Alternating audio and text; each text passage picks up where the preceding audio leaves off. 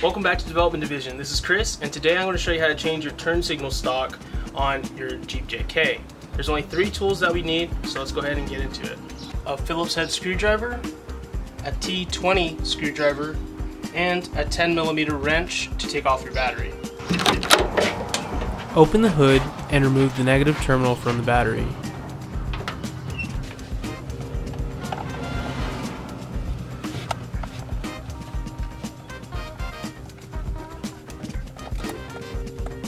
To remove the plastic surrounding the steering column, remove the 3 T20 Torx screws.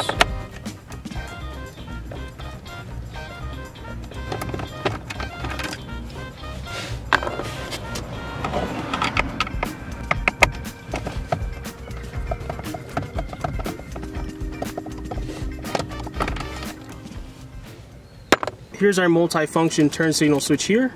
There's a Phillips head screw holding it in. Remove that.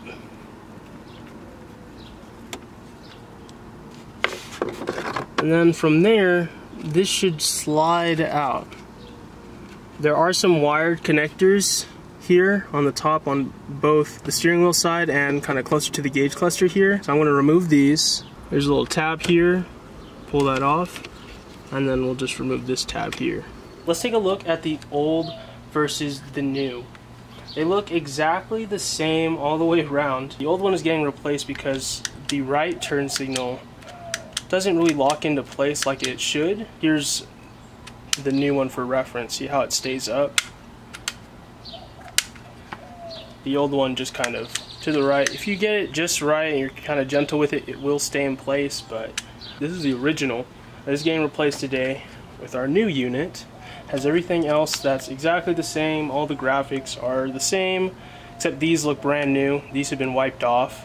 So let's head back to the Jeep and install it. There's a little groove here that aligns with the groove on our new turn signal, and that needs to line up. But first I'm going to plug in my electrical connectors, the white one in the back. Make sure you get that click. I don't know if that's seated all the way. There you go. Okay, got both of those wired up and hooked up. So now I just need to line up these grooves. There's one on the bottom as well. So this kind of just locates this switch. Slide it in there. That's a good interference fit. Get a Phillips head screw that we removed earlier. Make sure that's tight. Cool. And now we need to refit the clamshell that goes around the steering column. Start off with that top piece, this bottom piece going.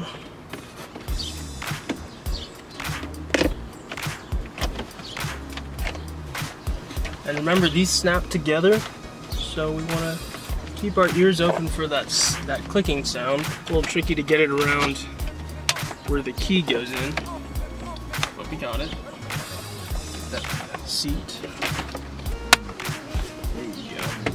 There's tabs in the back here as well. These 2 back corners and kind of along around the stalks. So make sure those snap into place. I'll lock my steering wheel back in place. And then I'm just going to replace the 3 T20 screws that we removed first.